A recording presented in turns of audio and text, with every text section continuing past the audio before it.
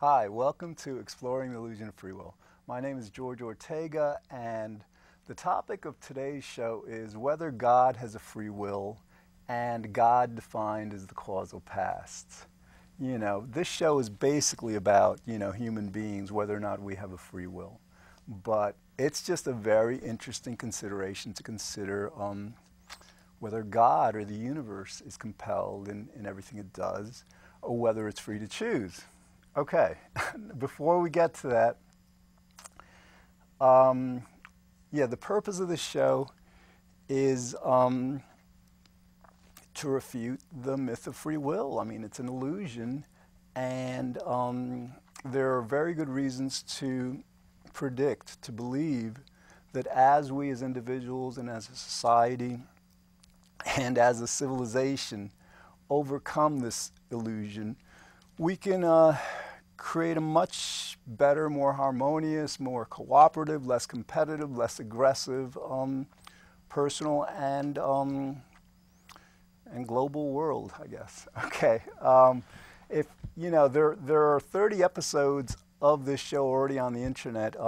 If you go to causalconsciousness.com or Google Exploring the Illusion of Free Will, that's the best way to get to them. Or YouTube, just like YouTube Exploring the Illusion of Free Will.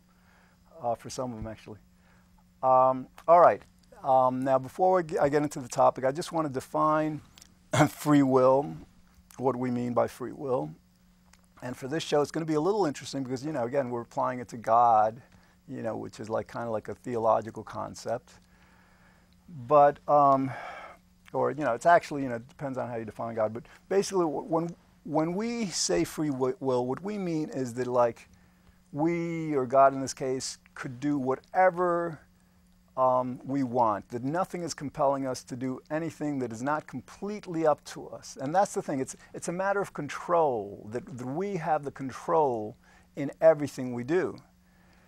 And, just very, very briefly, very basically, the two main reasons we don't, and they're very simple. First is causality. Just the idea that if everything has a cause, then every decision has a cause. So what happens is you make a decision and that has a cause. Okay, and there's a cause for that cause, right? And the thing about cause, you got to remember about causes, is they always come in the past. A cause can never come, let's say, after a decision. The cause of the decision can't come, after the decision is made. It also has to, always has to come in the past. So the idea is that if every decision has a cause and everything that happens has a cause, everything that has a cause, then every cause has a cause, and you have this causal regression. You have the cause for that cause, which exists, let's say, a moment before it, and then the cause for that cause, which exists a moment before that.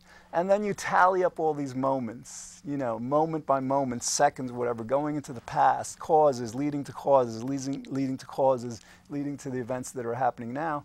You can easily understand that the causes, the chain of cause for whatever we do,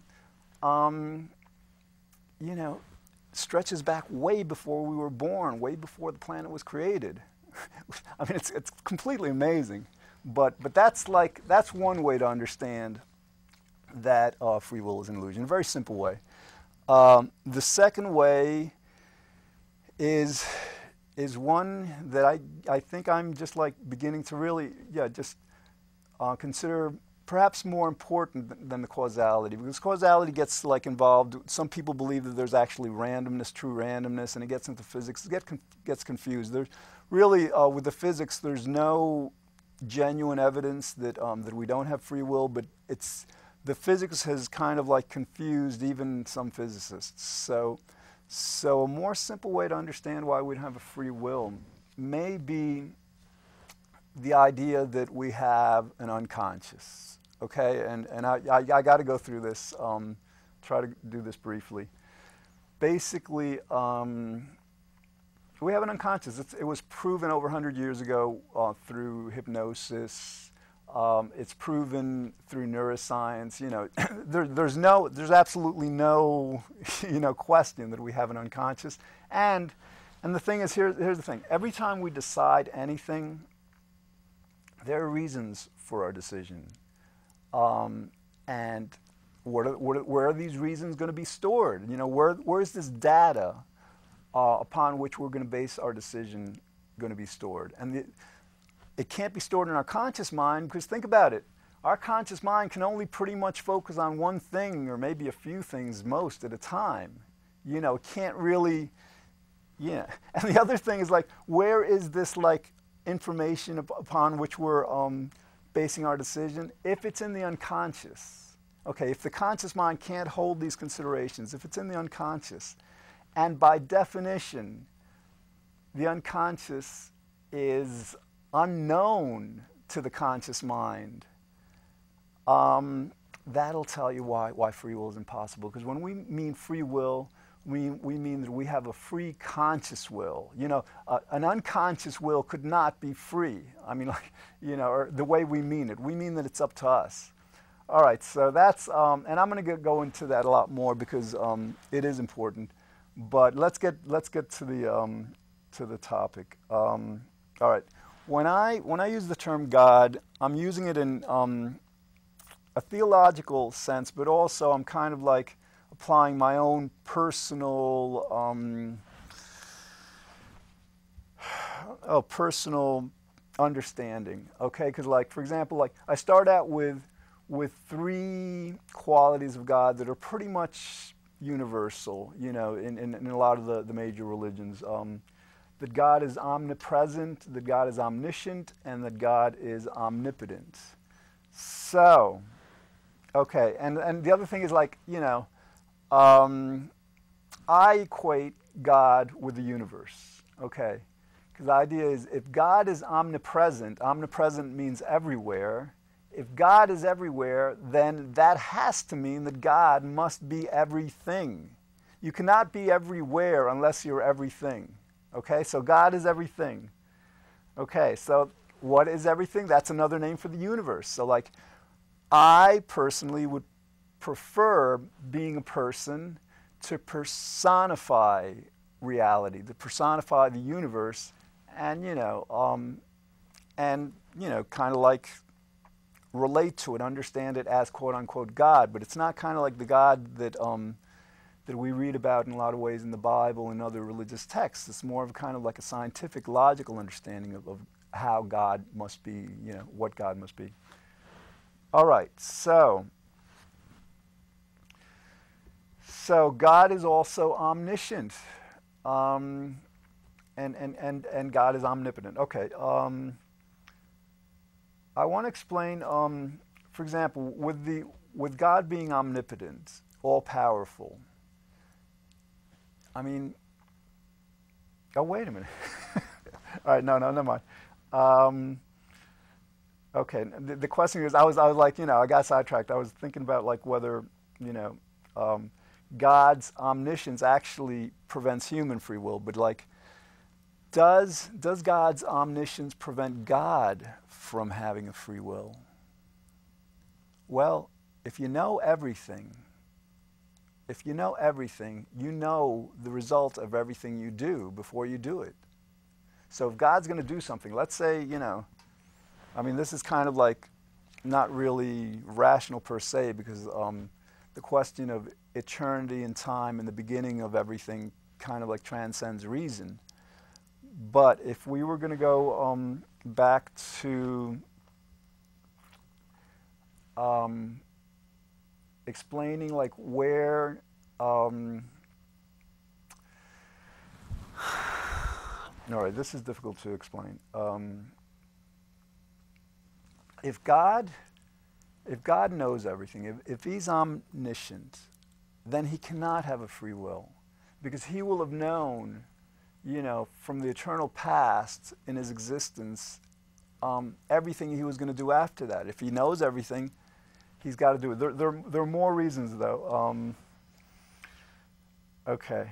A very powerful one also is, like, must God exist? Because, I mean, if we define God as everything, then the question is, well, you know, can God suddenly decide of his own free will to not exist? I don't think so. I think pretty much God is compelled to be God. I don't think God can be other than God. So in that sense, you know, God really doesn't have a free will. God is compelled to do what he does, to be what he does, to be everything, to know everything, to be all powerful. You know, which is, it's kind of like, I prefer to see God as actually having no free will, as actually being as compelled as us, because, well, it's for the same reason that kind of like understanding our human wills as causal is beneficial to human beings. Like, to the extent that we understand that we don't have a free will, that, you know, everything we do is predetermined, then we don't blame ourselves and each other when things invariably don't go the way they could go or should go. But, so like when we apply this to God, it's the same principle. You know, if God doesn't have a free will, we absolutely, there's no reason to blame him for anything. I mean, like, we're kind of like taught not to blame him anything anyway in religion. I mean, like in church, synagogue, whatever, temples, basically we're taught that, well, all right, when things go well, we should thank God, but when things go wrong, oh, it's our fault, you know. But yeah, this, you know, understanding that God does not have a free will frees us from being angry with God. I mean, like, you know, or the universe. Okay, so now I want to kind of like, I want to go into the next part of this, God defined as the causal past, because I think this is like, you know, whether God has a free will or not, it's kind of like an interesting question. It seems like he couldn't, but I think a much more interesting consideration is that we can actually define God in a very scientific, logical, rational way. What happens, consider the entirety of the universe, okay, everything, you know, whether it's infinite, finite, whatever, the entirety of the universe, there's one reality, which is interesting. When you hear people talking about quote-unquote multiple universes, it's kind of like a not very well chosen term, because like universe means one. I don't know what verse means, but it means one. So like, so any kind of like a multiverse would really be kind of like a semi-universe or something, or part of the one. But here, like, to understand God as causality, consider that what's happening in the universe right now, everywhere, you know, the state of the universe right now was completely dependent, came about completely as a result of the state of the universe at the previous moment. Cause and effect. The state of the universe at this exact moment is causing the state of the universe at this moment, which is, you know, a few seconds after the, you know. So basically that's the idea. It's not just our human decisions that is governed by cause and effect. Everything is governed by cause and effect. Everything has a cause. Everything has a reason. And so what happens, so, you know, so the idea is like, God being everything, or the universe, evolves from moment to moment to moment in a causal fashion. Okay, so if we start with the present moment of the universe, completely dependent on the previous. And again, the key point here is that if we're defining, if it makes sense to see God and the universe as synonymous, because it does. If God is omnipresent, then God is everywhere and God must be everything. If it makes sense to see God in that sense, then I think it also makes sense to see God as cause and effect, God as the causal past, as causality, because it's basically, God is kind of like a personification in the sense of the process by which the universe evolves from moment to moment. Okay. Okay. Now, there's a kind of an irony related to this. This is like, yeah, I tried experimenting with this some time ago, and it gets pretty perplexing. The idea is that, like, we pray to God, and, you know, various religions, we have, like, you know, written prayers, but we also have, like, extemporaneous prayer, just heartfelt prayer that's, it's coming right from us. But this is surreal. This is like pretty cool. The reality of these prayers is that like God or the universe, causal past in this show, because we don't have a free will, compels us to pray to God for whatever, a prayer of gratitude, prayer of petition, whatever, different kinds of prayers. But so it's really God, kind of like praying to God. It's like we're instruments of God. If we don't have a free will, whatever God or the universe makes us do through cause and effect, we do. And if it's a prayer to God, it's like God is praying to God. And the thing is I'm not going to some people might say, well, if everything is cause and effect, then prayer could in no way be efficacious. I mean, what's the point of praying if everything is predetermined, if everything is causal and everything is destined to happen the way it does? Okay, this is an important point. If I want to have lunch with someone tomorrow, the way to go about that is maybe to call the person up and ask. Okay, so I'm asking, Now, the asking is kind of like a prayer. It's kind of like, I don't know what the answer will be, but asking a person if they want to go to lunch, it's kind of part of the process of ultimately going to lunch. If I want to go from where I am to the other end of the room, I have to get up and walk and all. We have to do things. So the idea is that with prayer just might be like asking another person for something. You can't, if you want something from another person, it just may be that you have to ask. That is the root of the causality. So, and again, I don't know. I think I'm familiar with some studies that in a lot of ways prayer hasn't been demonstrated to be efficacious for a lot of things, but I think there's conflicting evidence on that. I'm not sure. I don't want to get into the theology too much on that. Okay, so yeah, that's the idea. God is causality.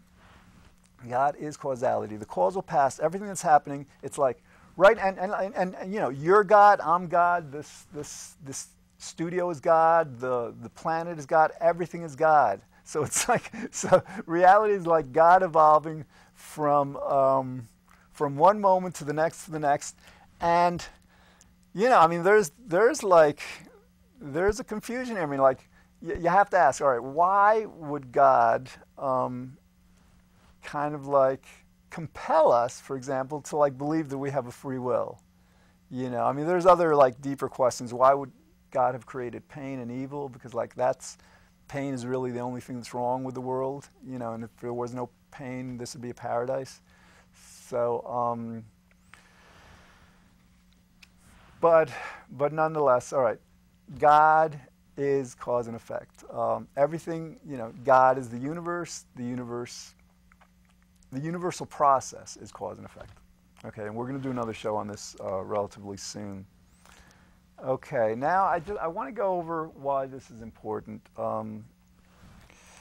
Basically, well, actually, I want to stop talking about whether God has a free will or not. It seems evident that he doesn't. That God, for example, if we define God as good, however we might want to define goodness as, I define it as what creates happiness. Then if God is defined as good, then he is compelled to be good. He can't be other than good. That's the thing. So, all right, I think we've done that enough. But so yeah, I want to go back to the human will question. Why it's important to understand that we're getting the fundamental reality, or at least one of them, of our existence completely wrong. I mean, the fundamental reality of our existence, I think, is that we exist. Okay. But then after that, after you recognize and acknowledge that, I think the next fundamental reality is that we act, we do things, we think, we decide, we choose, we move. Okay, we do things. And so like, so to get this second most fundamental aspect of reality completely wrong, just aside from all the confusion, the unfortunate aggression and blame, and all the kinds of things that we've talked about in other shows that comes about from ascribing free will to ourselves and others. You know, aside from that, it's just the basic recognition. I mean, you recognize that we're getting, like, you know, such a basic fundamental aspect of our existence wrong. That's got to be important. You know, I tend to value truth. You know, science in a certain sense searches for truth. It searches for the truth of our physical existence, of what it can observe. I think, you know, religions, I think, will agree on this, that basically truth is a better guide to our lives, both personally and societally, than delusions, illusions, you know. And I say this because there's a philosopher in Israel, Saul Smolanski. He wrote a book on human will, and he goes through the, you know, exactly what I'm doing here, you know, just demonstrating how free will is impossible. It has to be an illusion.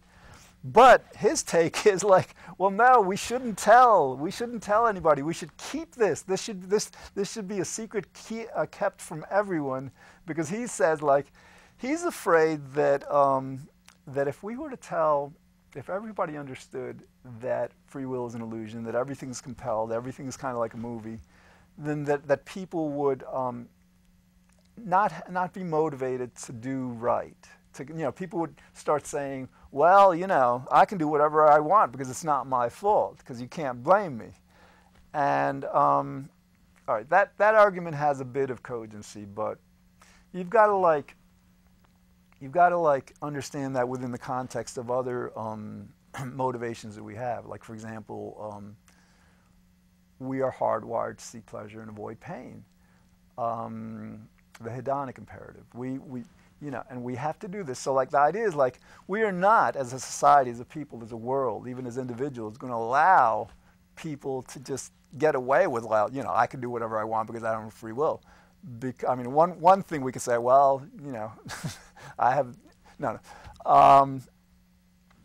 Okay. Yeah, the idea is, because we are so vested in our personal welfare and the welfare of us as a society, as groups of people, as a culture, we simply would not allow people to use that as an excuse to do whatever they want.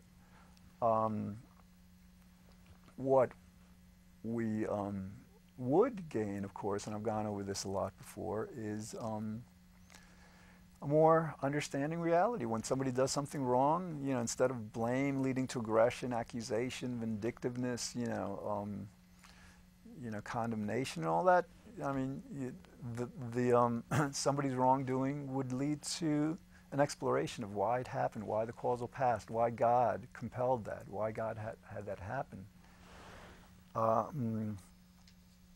So this matter of human will is, I think, important. One, because it's so absurd that we could get so fundamental an aspect of our nature, of our human nature, so, you know, so completely wrong. And again, you know, I'm not going to go into it too much on this show, but I've gone into it in the past. Just there are benefits, there are major benefits to overcoming this illusion.